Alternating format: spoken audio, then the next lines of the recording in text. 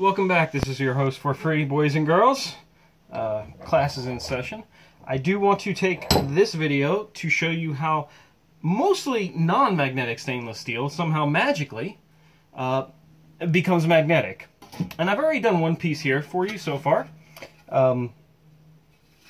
just to demonstrate that I have done it before and to make sure my experiment's going to work. Because I've been in the scrap industry a long time, so I already know these things, but I've never actually done this, out of actual experiment before. But you hang around this stuff enough, you just begin to pick shit up. So we're going to do that with this piece of flat stainless steel here.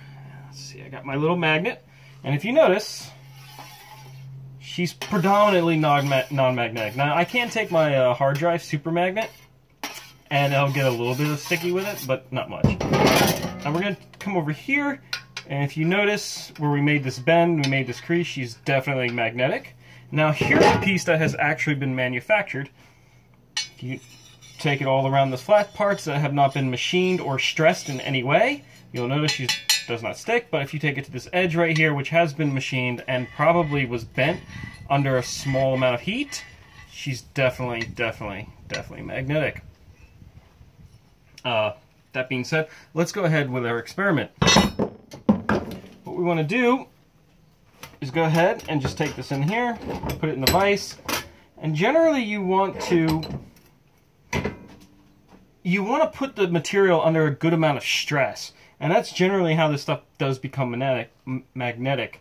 Nuts and bolts, it can happen the very same way. So if we just gently go ahead and bend this, not too much. Go ahead, take the clamp off. You'll see that it's already got a little bit of magnetism to it, but we gently did it, right? So now we want to put it under real stress. We want to be a little bit more violent with it. So come over here, put it in the clamp, grab my hammer because violence and hammers go together. And what we want to do is we just want to go ahead and really yank this thing. So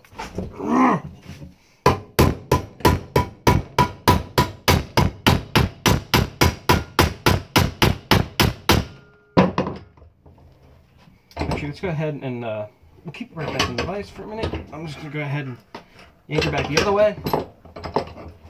We're going to pull her out, and hopefully, if this works well, I'll have thousands of views on this video. Probably not. Sure enough, she's magnetic. It's definitely got a magnetic... Oh, no, there you guys go. Now it's definitely got a magnetic pull to it. And that, my friends, is how normally, naturally, stainless steel, non-magnetic stainless steel, becomes magnetic.